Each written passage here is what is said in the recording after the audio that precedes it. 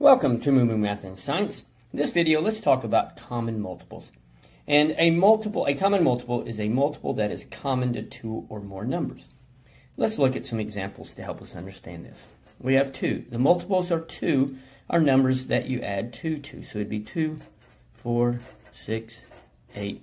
What I'm doing each time, I'm adding 2 to each number. So it's a multiple. 10, 12, 14, 16, 18, 20, 22, 24. And I could go on for infinity. And now let's look at 4. 4 is 4, 8, 12, 16, 20, 24, 28. And again, I could go on to infinity. So what a common multiple is one that is found in both numbers. So in this example, we have 4 and 4. It's common, okay? And then we don't have a 6, but we have an 8. Okay, we don't have a 10, but we have a 12. No 14, but we have 16. No 18, but we have 20. No 22, but you have a 24.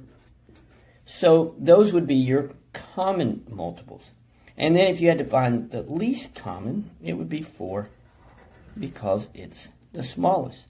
Now you can also do this with more than one number. Let's look at another example. Now say we add 6. So we have the numbers 2, 4, 6. And here are all the multiples of 2, 2, 4, 6, 8, 10, 12.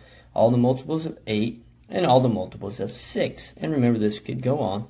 And I have circled the common multiples of these 3. We have a 12, a 12, and a 12. 24, 24, 24. So it would be 12 and 24 for the places that we have here. And then if you needed the least common, it would be this 12. I hope that was helpful with common multiples. Thanks for watching. And remember, kindness multiplies kindness. Be kind to someone today.